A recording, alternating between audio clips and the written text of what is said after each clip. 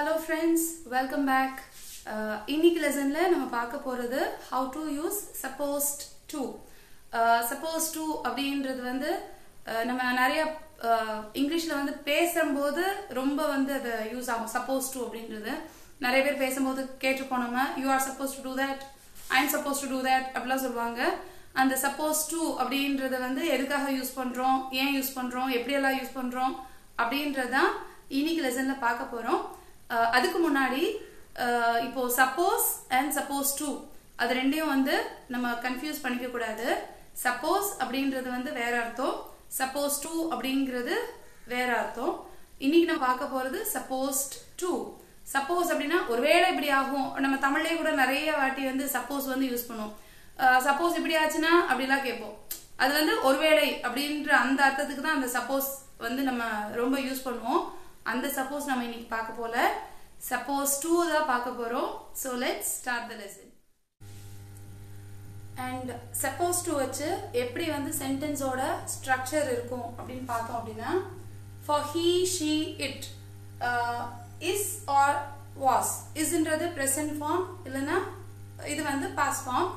is or was plus supposed to plus verb. supposed ed வரும். suppose மட்டும் கிடையாது, நம்ம சொல்லும் போது அது பேசும்போது சப்போஸ் டு அப்படின்னு தான் நமக்கு வந்து கேட்கும்.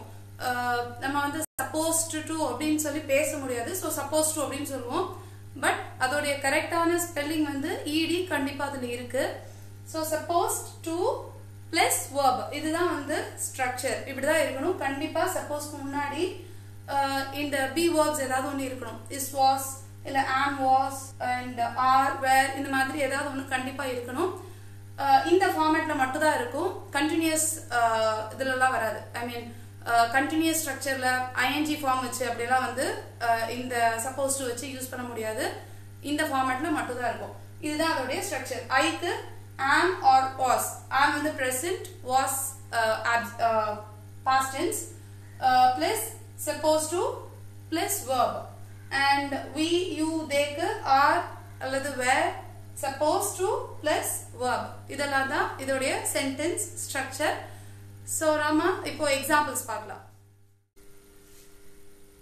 Look at the examples. You are supposed to write an exam in this unit.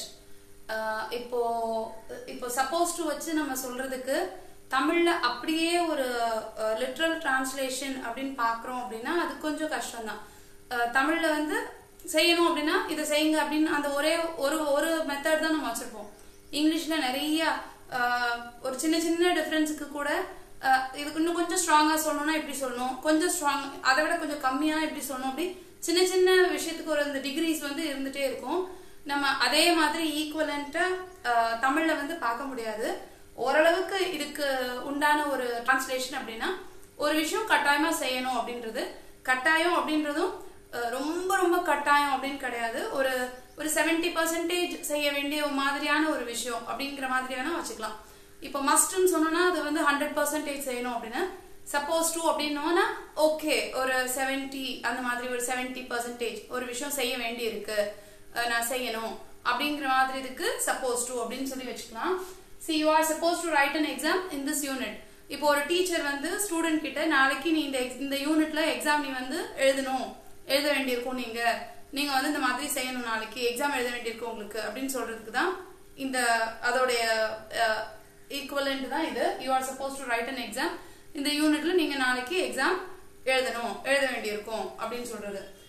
Next example, I was supposed to get some vegetables.